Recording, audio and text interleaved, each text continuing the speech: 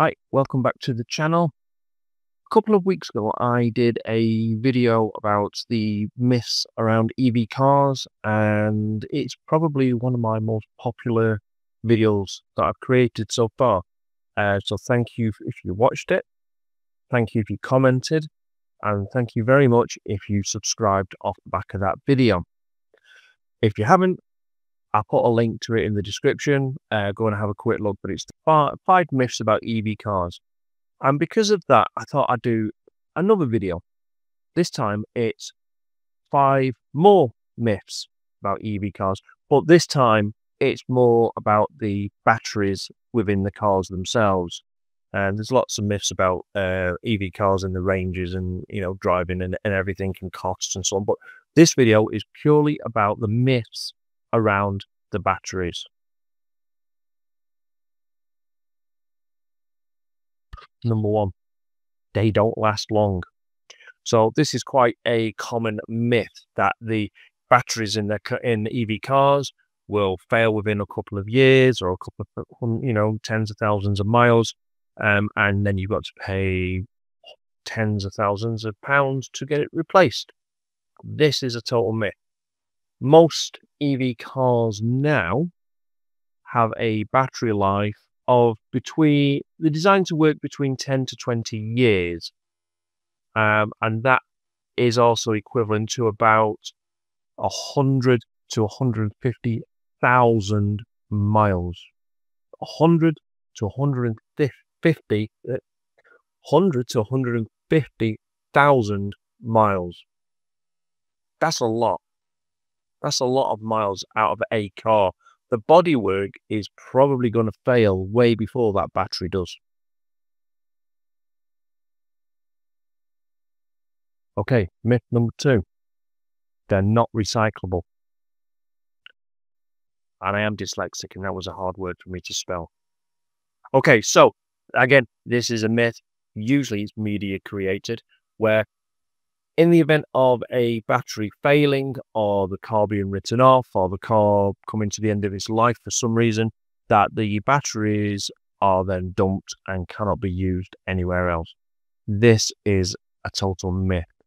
There are many, many projects that are now using recycled batteries from EV cars, and they are powering small villages or small communities, almost like a substation, where they charge the batteries up using solar panel, and then that energy then gets used during the evening and night time to power lights and cooking and so on in some remote areas where it's very costly to get power supplies plumbed in.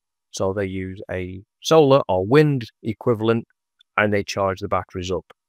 Okay, so they can be recycled. A couple of companies, Redwood, Lifecycle, Northvolt, they are recovering about 95% of the materials within EV batteries, and they are recycling them and putting them to use again. 95% of the batteries being extracted and recycled from those 3 companies alone.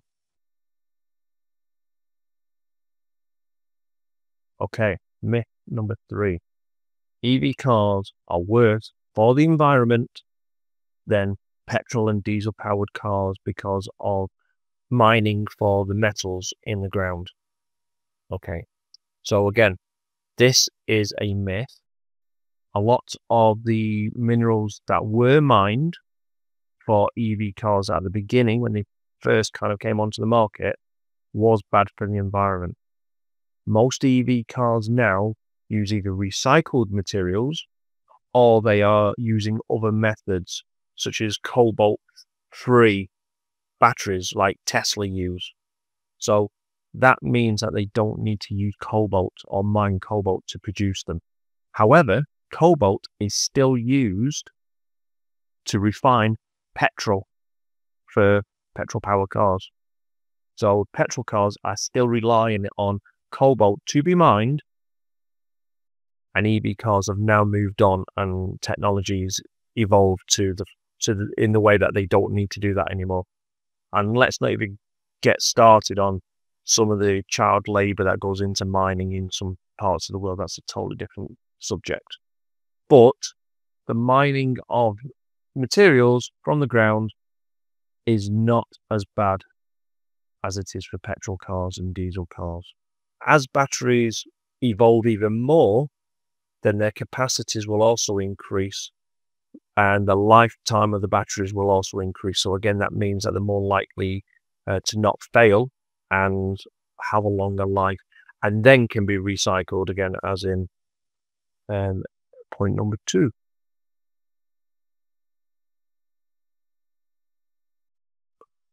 Myth number 4, cold weather. Okay, so cold weather will affect the battery of an EV car. It affects its range. My car's gone from about 200 miles on a full charge down to about 170 over the last couple of weeks, purely because of the colder weather. However, that doesn't mean the battery is damaged. It just means it's taking more energy and the battery is less efficient than in warmer weather. Come the spring, the range will go back up again. That's normal. Most petrol and diesel cars also have this same problem where running in cold temperature affects them more, but it's not as noticeable as in an EV because we have a digital display, which is pretty accurate in most cars. A petrol and diesel car don't work in the same way. So yes, cold weather does affect the battery and it does affect the range. However, it's not a permanent damage. It is just temporary. When the warmer weather comes, the range will go back up again. Okay, the 5th and final one. If you've made it this far, thank you very much.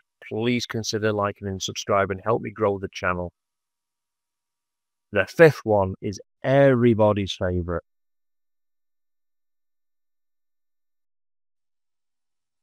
Fire and explosions.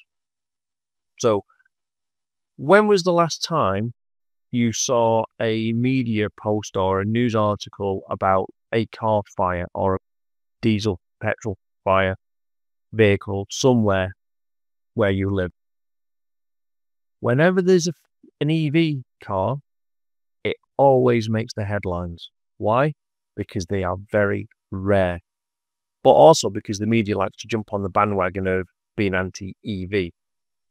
So statistically, there are more petrol and diesel car fires than what there are EVs. So in America, they've got stats, and their gasoline or petrol-powered cars, the ratio of fires to cars sold is about 1.5%. So of all the cars sold in America on an annual basis, 1.5% of them will catch fire. EVs, it's 0.5% of those sold. So there are more petrol cars than there are EVs on the road, but the percentage takes that into account. So EV cars are only 0.5% chance of catching fire compared to 1.5% of petrol cars. I travel quite a bit with work. I use the motorways a lot. I have yet to see an EV car on the hard shoulder smouldering or burning. I've not seen one yet. I see plenty of petrol cars, diesel cars, wagons and trucks. Not seen an EV one yet. Okay, so they are my 5 more EV myths. Like I say, thank you for watching. Please like and subscribe. And why don't you go and watch my next video, which talks about how expensive it is to charge and run an EV car in day-to-day commuting. So, thank you very much, and I'll see you in the next video.